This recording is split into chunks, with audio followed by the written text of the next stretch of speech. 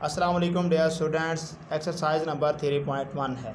इसमें question number 1 से लेकर क्वेश्चन नंबर 12 तक जमा और माइनस के मिक्स सवाल हैं। कुछ जमा के हैं, कुछ माइनस के हैं और कुछ जमा माइनस के मिक्स सवाल हैं।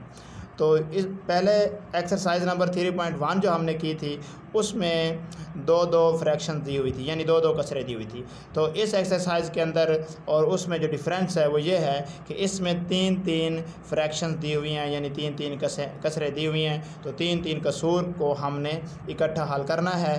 तो इसमें भी बिल्कुल सेम तरीक़ाकार बाकी वही रहेगा, मेथड सारा वही है। इसमें भी एलसीएम लेना पड़ेगा, यानी इजाफे कलम करना पड़ेगा और हल करना पड़ेगा। बस इसमें और उसमें सिर्फ इतना फ़र्क है कि उसमें 2 कसरें थी, इसमें 3 कसरें हैं, यानी उसमें 2 फ्रैक्शन थी, इसमें 3 फ्रैक्शंस हैं। तो चलिए हम चलते हैं क्वेश्चन नंबर 1 की तरफ। तो इससे स्टार्ट करते हैं।